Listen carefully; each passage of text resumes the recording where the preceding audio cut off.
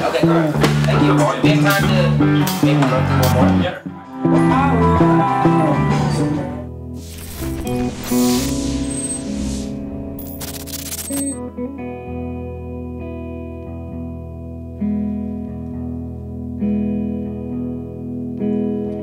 Slow dancing and low tide, low tide. I mean, in the past year, you released the album No Burden, and then like 7 months later, it gets re-released by Matador. I mean, essentially, what was that 7 months like? We didn't have expectations for it. We were kind of making it for, I don't know, posterity's sake or just for the sake of making it. I don't really know what happened.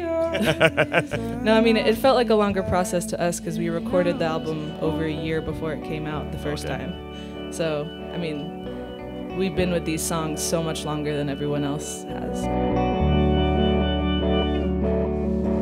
Send my regards to the north, my friends. I am built for the heat. I listened to an interview that you did in Toronto not too long ago, and you mentioned that you've been to Croatia and you really love Croatia. Oh my gosh. Yeah. To talk about Croatia. I want you to talk about Croatia. Everybody go to Croatia. It's like, basically there's Italy, then there's the Adriatic Sea, and then there's Croatia. So it's like similar landscape, but less populated, less expensive.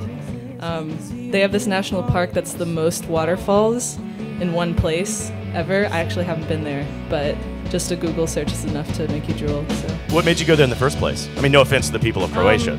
My friend just saw a picture of it in a magazine and said, we should go there. And then we were just in Europe and got one of those Eurail passes, which is like you pay one price and then you can take any train you want, which is another travel hack. Yeah, it was awesome. On the loose, strange torpedo on the loose, strange torpedo on the loose, strange torpedo on the loose. And I'll play the fool, and I'll play the fool, and I'll play the